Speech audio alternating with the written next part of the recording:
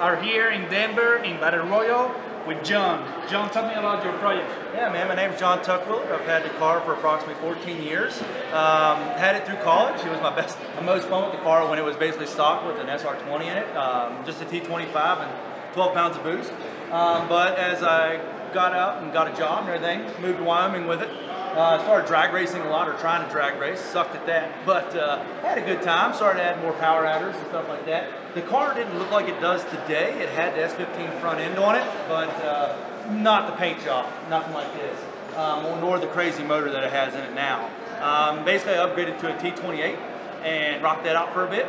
Once I moved down here, tried drag racing a bit, but going to Bandamere, and I made an ass of myself, so I didn't really like drag racing anymore because I couldn't do it great. So I met some guys and they said, well, you got a 240, why don't you drift? I was like, all right. So tried that out for a bit, drifted it for a while, a couple years. Unfortunately, I tore it up real bad and I messed up the strut tower and put it in a hole. So we pulled that back out. I really loved the car, so I felt bad. I wanted to turn it into a showpiece. I didn't want to lose it, right? So basically what you see today is what we turned the car into, so it's a piece of art. I hear you won the last 3 events. Yeah, I've been doing pretty good. Went out to Utah this year and won Scrape Fest, Best of Show. And then I did Import versus Domestic here, got Best of Show, Clean Culture this Saturday. And then we'll see how today's car show goes.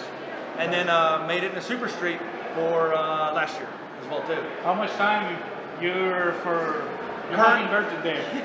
Yeah, so like I said, 14 years in the car, but current build setup's 2 years.